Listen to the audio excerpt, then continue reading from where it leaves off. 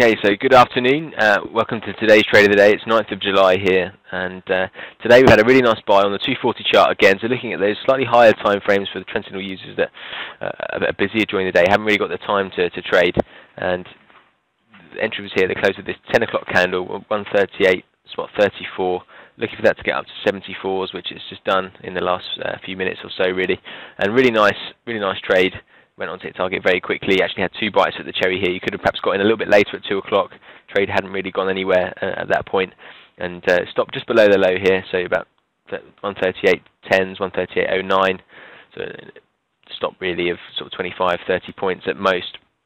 So really good trade.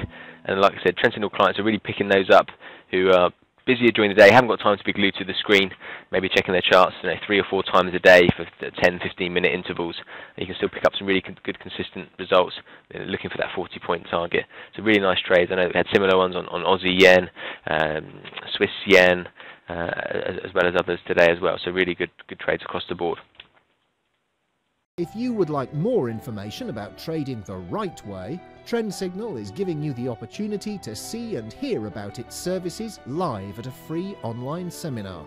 Take a look at the Trend Signal website for the latest events and to book your free place.